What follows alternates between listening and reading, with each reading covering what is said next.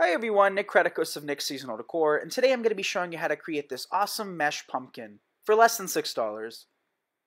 For starters, you're going to need a 14-inch wire frame from the dollar store, some orange pipe cleaners, some fabric mesh or deco mesh, of course some scissors, and then also later on we'll need some ribbon, some flowers, and some zip ties.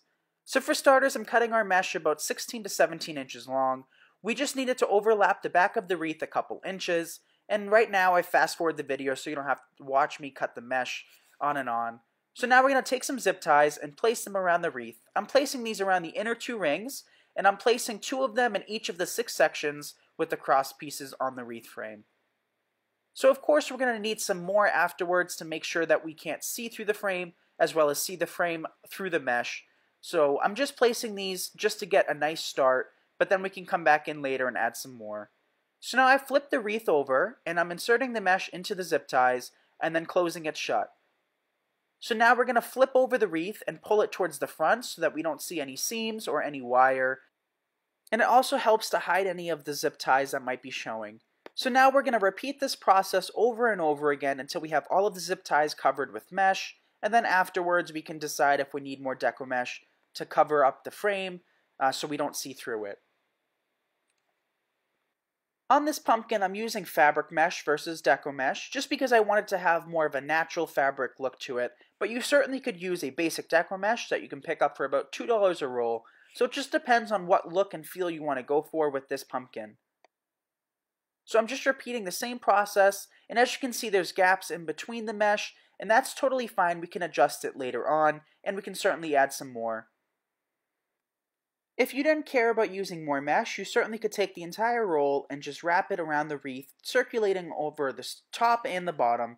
I wanted to use less mesh, so I ended up cutting it into individual pieces, and by doing it this way, you should be able to create about 2 of these per roll of mesh, making it pretty economical to create these pumpkins. So now we're just finishing up and doing the final touches, adjusting it slightly, and now we're cutting off the zip ties using my wire snips. Make sure when you cut the zip ties you also point them back into the wreath so that you don't pose the risk of scratching your door.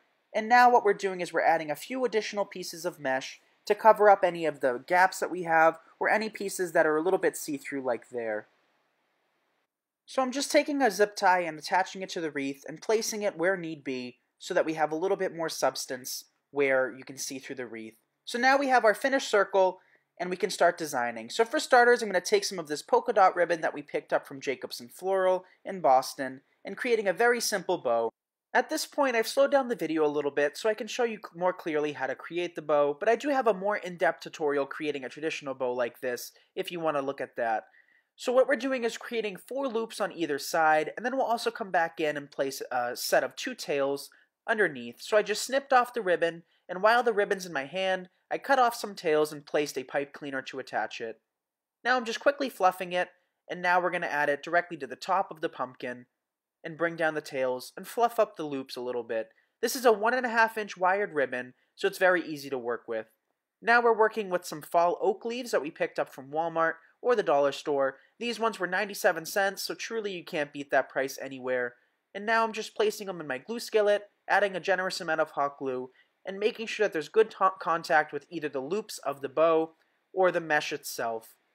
Now we have a couple leftover flowers from other projects that we're going to pepper in.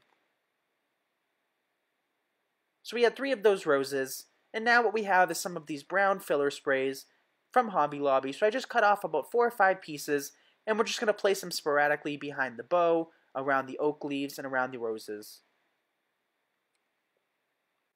To finish off this wreath, you could always take a dollar store metal tin. What we have right here is a cookie tray from the dollar store that says Merry Christmas. You could drill a couple holes or use a metal hole punch and secure it to the back to hide any of the mesh and the zip ties that might be showing. And here we have the finished product. So I hope you guys enjoyed this tutorial. If you guys don't mind subscribing to me on YouTube, following me on Facebook, and following me on Instagram, I greatly appreciate it. And if you like this content and like to see more of it, feel free to like this and share this and comment and let me know what you like and don't like about these types of videos. I always love to hear your feedback, and as always, keep crafting, and thank you guys for watching.